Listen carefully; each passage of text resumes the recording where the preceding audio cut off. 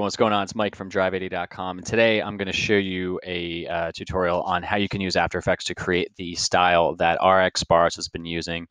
They're pretty much using a real stop motion from what I'm gathering, but this is a way you can do it in After Effects where you don't have to literally take frame by frame photos and do it. It's just about controlling the frame rate in After Effects.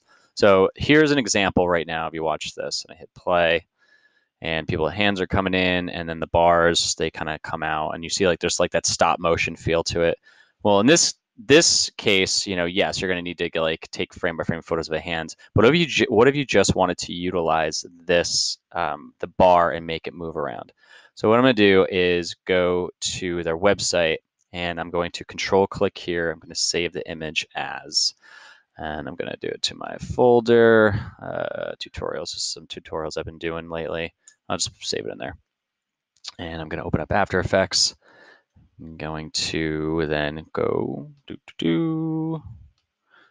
there we go. I'm going to drag, nope, not the final folder. I'm going to drag here. I'm going to drag this onto my project window, and I'm going to create a new comp, which you can do by just clicking this, or I do Control N, make it 1080 by 1080. And here's the key. I'm going to make this frame rate 12 frames per second. It just means that within a second, there'll be 12 images that are showing in a second. And that's what gives it that slowed down feel. If I were to increase this to like 24 or 30, then there would be a lot more frames. And so any kind of motion would be a lot smoother. So having it 12 frames per second is going to be key. Make it 13 seconds, that's fine. Put this here. I'm going to drag this image onto here into the comp. And to get a background to be white, I'm going to hit Command Y to get a solid. If not, I would just go up here to new layer, or layer new, and do solid, which again is Command Y since I'm on a Mac, and make it white because it's going to match that background. And I'm going to move this below that image, and I'm going to lock it because I don't want it to move. So basically, you're going to mess with the property, I'm sorry, the position. I call it the tool, but position property. And you're going to add a keyframe here, and you'll see if I zoom out that, let's see how many frames we got. Key 13. I don't think I got this right. Let me just add it to be a minute. That's fine. We can always just shrink it down later. All right, good, perfect. All right, so this thing's about 14 seconds. We'll just increase it to here. Oh, unlock it, Shift Command L, bring this over. I'll bring my time indicator here, hit N as in Nancy, and I'm gonna just crop this off. All right, cool. Now, if I want this to just kind of move around, we're gonna lock that Command L. If I want this to kind of just move from left to right or whatever, I can just easily start at here, and I just bring it off the screen.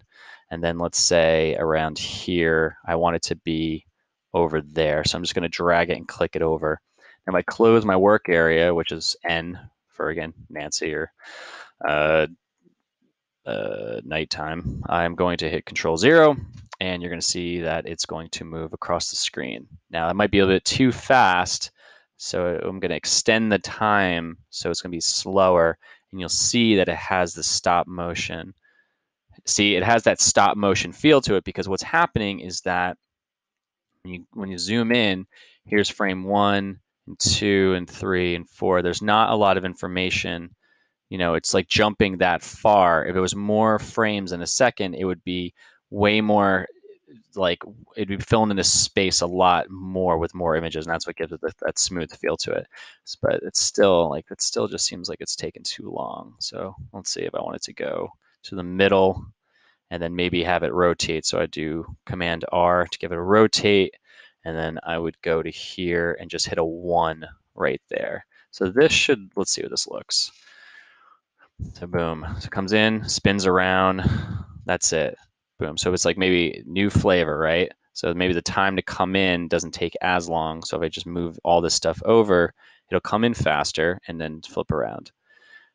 Come in faster, flip around, come in faster, flip around. So that's like if you have a product online on Instagram, this is a great technique to just give whatever your product is some kind of cool effect to it like that. If it was a necklace, if it was earrings, if it's, I don't know, like a watch, something that you're selling online. I mean, people don't just randomly sell watches. But if your company is doing this, then this is a cool technique. So if you learned, that's why I always preach that learning in the Adobe programs is a lot more powerful, because you have so much more control and there's these things you can do with it. But yeah, so let's say that at here, I wanted it to kind of do that effect where, let's see, yeah. So once it comes here, it's gonna, let's see, comes in, so we can have like multiple. So you can use the same image and just have that be multiple. So if I duplicate this with Command D, I'm gonna get rid of all these properties that it has right here. And I'm gonna hit the left bracket just to start it here. So if that's the case, once it gets here, I can do position, and I can maybe like bring that here. Now the only issue we're going to see is that I've got this white background. If I had more time, I would crop this in Photoshop. If I was working for that company, I obviously would have my images preset to do this, but in this case I can't. So let's see if we can mess with, there we go. I messed with the multiply and it made it look like it was on top of it. That's the only problem here, is that it's going to have that weird effect there, which again, I'm just doing this pretty much, super fast. I'm going to just try these out. Maybe this won't be so bad if I find a better one. No, I don't think that's going to happen. My other render just finished. Yay, that's great. If that's the case where if you want to crop it out, I'll delete this. If I hit this and hit G, I can just draw inside of here. You zoom in. Just do this down and dirty. I'm going to just draw, and it's going to create a mask since I've got the actual image selected. And once it's done, it's going to crop out any of that white area behind it, which, yeah, there we go. All right, awesome. Again, all I did was come up here. I didn't come up here. I hit G for the pen tool and made sure I was selected on here, and I started drawing. So in this case, we come back here again. I'm going to hit P, Option P. I'm going to bring it back here to start, and then I'm going to have it come out to here. Maybe I'm going to have it rotate. So if I have Option R in the beginning and Option R here, I'm going to hit W and just have it kind of come out there. Let's see how this looks. That's probably going to be really slow. Boom. Yeah, that's like super slow. So I'm going to bring these keyframes in closer so it's faster. So boom, boom. There we go. Still going to bring that in. Let's try that again. There it is. Yay. Still really slow. That's what's gonna, that's the whole thing with animation. Is just you got to finesse and finesse and finesse until you get it to be where you want it to be. So it goes around, boom. So that's kind of cool. So that one will go this way. Maybe I duplicate it and I zoom into here. Maybe instead of there, I'm gonna grab this one and bring it over here, and I'll bring it down there so they can kind of split across. It's like boom, yay.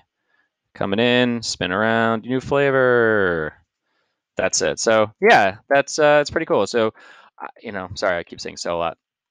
If you have a product and want to see other ways that you can make it animate pretty cool, just email me at mike@drive80.com. Mike@drive80.com. Of course, it's not going to show because it's not in the composition. Boom, boom, color. Where's the color? There we go. There we go. Awesome. Yeah, you can just email me, mike@drive80.com, and give me some things that you'd want to see how to recreate, and I could do videos based on that, and that'd be pretty awesome. And if you don't want to animate anything, just contact drive80.com or email me at mike@drive80.com, or you can check out my website to see all the cool stuff that my company does with animation. Thank you so much. Now I'm going to go here, and I'm going to stop recording.